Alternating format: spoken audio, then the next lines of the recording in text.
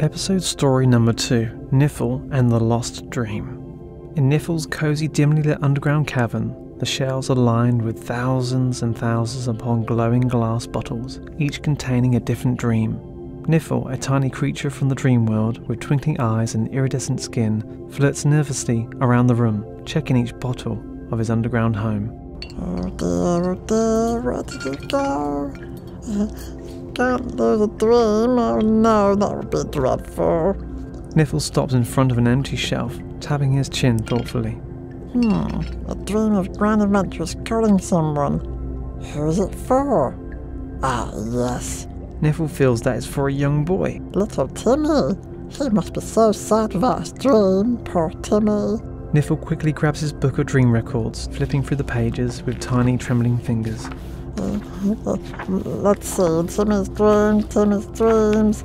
I found it. Now to retrieve him before they get lost and the first glow of the morning light appears. Niffle grabs an empty bottle, closes his eyes, and concentrating really hard. Within an instant, he teleports to Timmy's bedroom, where Timmy is still asleep, and the first light of dawn is soon on the way. Niffle tiptoes around the room, searching for Timmy's dream to appear so he can keep it safe for him. Where could you be, little dream? Hiding from Niffle, are you?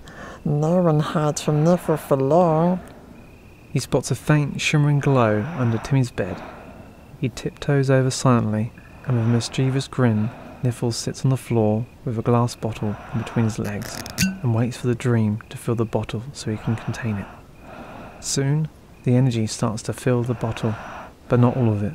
Niffle lets some of the dream energy flow into the bottle to keep for next time. Closes the lid. Oh, there you are, naughty dream, running away like that. Back to the cavern with you.